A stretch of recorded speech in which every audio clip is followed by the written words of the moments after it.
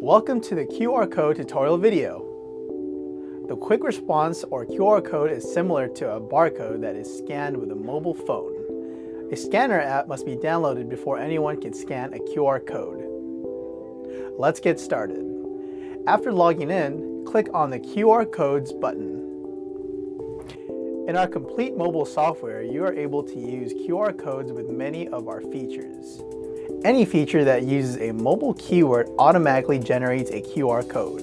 When someone scans it, it can send a text message or link people to a certain URL. In this video, we will go over how to create a QR code that links you to a website address.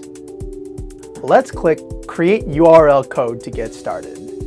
Enter a description you can easily identify it for future reference, and select which QR code type you'd like to create.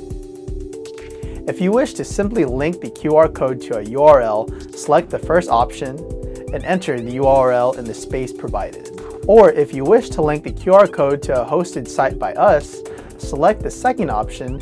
You will be able to customize the HTML for the hosted web page. Please note that if you choose to link to a hosted site, you can edit the contents of the page at any time and the page will update automatically.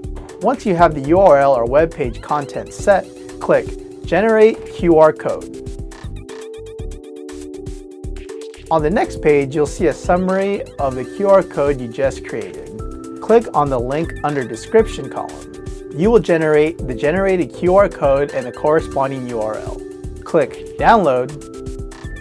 Select the image format you'd like to download the QR code in, and click Continue. The download will begin automatically.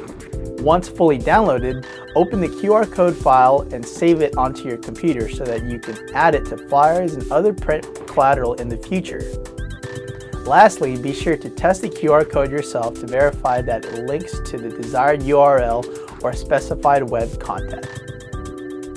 And that concludes our QR code tutorial video. Thanks for watching.